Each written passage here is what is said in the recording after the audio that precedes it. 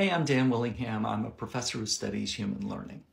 I found that the notes my students take during class frequently have something missing, and in this video I want to explain the problem and how to fix it.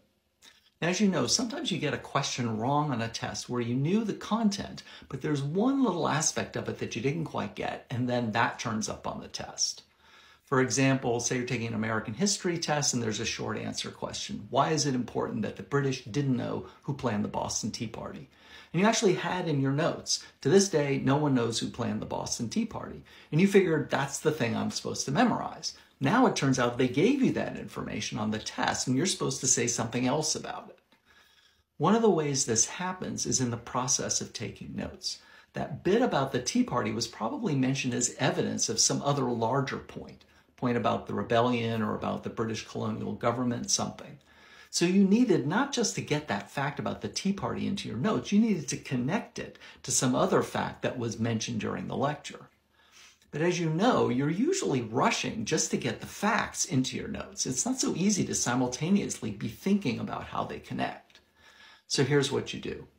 For any lecture, there's going to be a main topic of the day, and then there's some key conclusions about that topic, usually between 3 and 7 of them. You want to make certain you get those clearly in your notes. Put a star next to each one so you can easily find it again. Now, your instructor will probably tell you this is one of our big points today, but even if she doesn't say so in so many words, if you're looking for it, you'll be able to tell from her body language and her voice this is a conclusion she's emphasizing.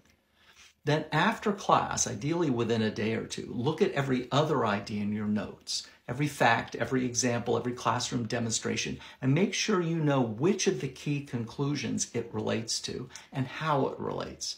Is it an example of the key conclusion, evidence that supports it, the exception that proves the rule, what? That's going to go a long way to ensure you don't just get things down, you actually know what they mean. In class, get the facts. After class, make sure you've got how the facts connect.